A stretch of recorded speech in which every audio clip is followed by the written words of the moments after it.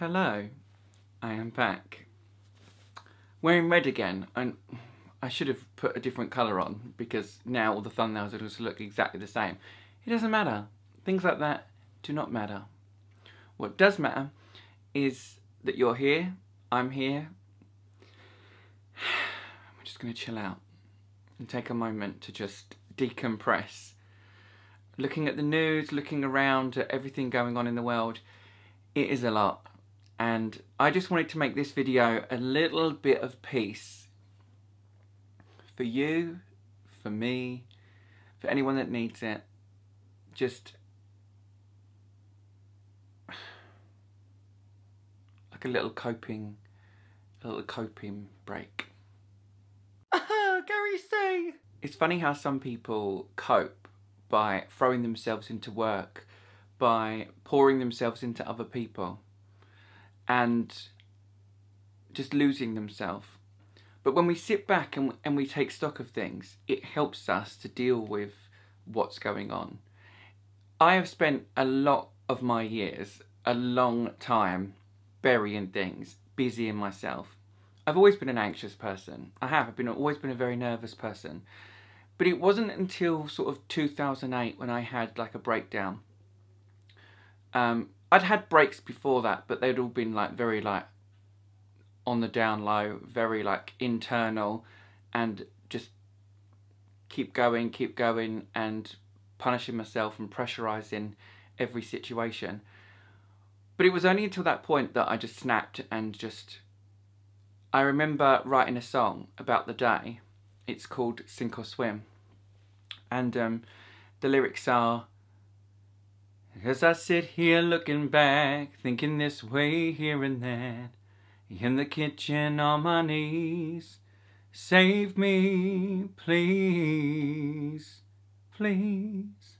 And that was because I just broke down in the kitchen, and I was just sat there on the, like, I just remember just being broken. And I see a lot of people like that on social media or in the comments of these videos. And speaking of which, it is very difficult for me to reply to every single comment, especially ones that are actually quite like sensitive, and sometimes they can be quite triggering. So if I've liked it with the little heart, it means I've seen it, because I've put this pressure on myself to reply to everything again, and I need to remember that I am human. I can't reply to everything. With the lockdowns, with the pandemic, with everything going on, I think you just have to look around, draw those people close to you that love you and you know that are there for you. What's happening with my voice? Don't cry. And just weather the storm. It's not about just keep going though, just keeping on. You need to, I think we all need to take stock of what's happening and be aware of how we're feeling, because if we don't touch base with ourselves and check in with ourselves, then I fear that we're going to just harbour all these emotions and bury some of the trauma. And people use the word trauma quite lightly on social media, but trauma can be anything. It can be something that's a significant event. It could be something that changed your life. It could be anything that has like shifted the way you are. And I think the pandemic is a trauma that we're all collectively going through. Now that sounds very dramatic, but it's a very dramatic thing. It's like the fact that our social freedoms have been almost taken away. Like, it's for our own good, but... And so to an extent I get some of the protests around the world because people just don't know what to do with themselves. And many of the people protesting and stuff, they're not people that are used to being indoors. They're people that are used to doing what they want when they want. So it's like their entire life has shifted gear and they're just like in a state of shock. And I get it, I do understand that. For someone like me that spends a lot of their time indoors in my room, hello, magical prison that I created for myself. That was a lot. I I welcomed the lockdown at first. I did. I was like, well, I don't need to give excuses when I'm having really bad anxiety or panic days to friends. There's a pandemic. I'm staying indoors. And I get that some of you are just like, I want my life back. I want my life back. And that's all right to feel like that, because you are losing something. Like, it is something that we all took for granted, don't get me wrong. Like, my birthday showed me that. Like, the luxury of just texting everyone and going, oh, I'm not doing something big this year. I'm just going to do like a meal and that's it. Like, even that was out of reach. And it made me think, wow, just a meal is not just a meal.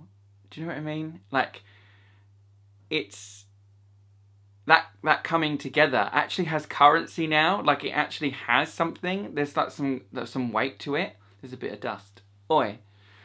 And loads of my friends have said, like, oh, once all this is over, we'll do something together in London, or come visit me, or stuff like that. And it's like, the idea that just seeing your friend is like a Disney World or a Disneyland. Do you know what I mean? It's like something like to aim for. It's like a treat. Whereas before it was just like, you coming round?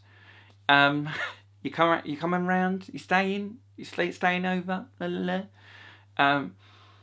It's madness, isn't it? But I do think we need to focus on the now. As I would say with anyone with anxiety, try to be present and just take each day as it comes. It's actually quite difficult for people to keep asking, when are you going to go back to Disney? When are you going to go back to Disney? And I get it. People love the Disney vlogs and they like seeing us together. But it's actually quite hard for me to keep seeing that and people being asked that every day, all day. Like when I do a live Instagram, it's just constant throughout the hour. And I get it. I get it. And I don't begrudge you it. But in terms of how I feel about it, it is beginning to make me just really sort of, wow, I don't know.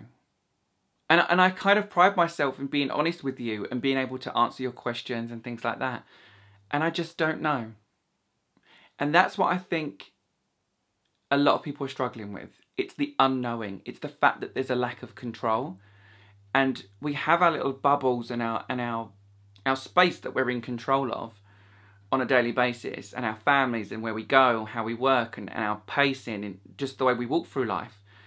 But to have that disrupted, to have the unknown, it's the unknown that as someone with anxiety, that generates a lot of anxiety with my overthinking and stuff. And I think that's bleeding out into society. People just don't know where they stand. They don't know what Christmas is going to be. So my advice is to not shoulda, woulda, coulda. Stop overthinking and thinking, like, obviously you need to plan for Christmas or just get the presents in. I'd say get the presents in and just think, Christmas is likely to be different this year. My birthday, it was different this year. But I think with the right people and the right mindset, you can navigate it. It's not going to be the same. It's not. Like, when the Disney trips have been cancelled and the little mini breaks and stuff that we had planned, Adam and I, it is disappointing. But I don't know whether this like undercuts, because on one hand I'm saying like acknowledge your feelings are valid. But then on the other hand I'm saying, oh, like wise up. Like there's bigger things, people are dying out there. It's strange to use that phrase, bring people in, like gather round. But we can't gather. We can't hug. We can't do what we're told to do at Christmas. We can't celebrate how we're used to celebrating. And that's difficult. And that's another barrier, like a boundary to like smash through with the way you feel about it. But we will get those hugs. We will see those people. And that's what I need to keep telling myself and almost convince myself.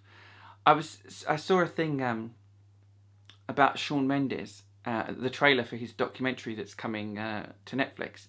And he said about positive affirmation. He just repeats things to himself. Like he wrote in a journal again and again, like, my voice is in good health. Like, And he just kept writing it and writing it and writing it, and he convinced himself, and he felt better about himself and his ability.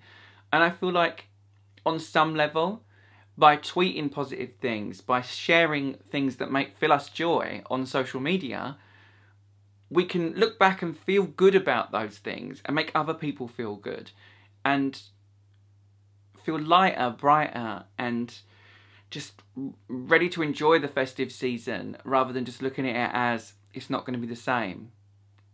Acknowledge it's not going to be the same and say, we're going to have a different Christmas, a different festive season, but it's still going to be ours and we're going to make it special.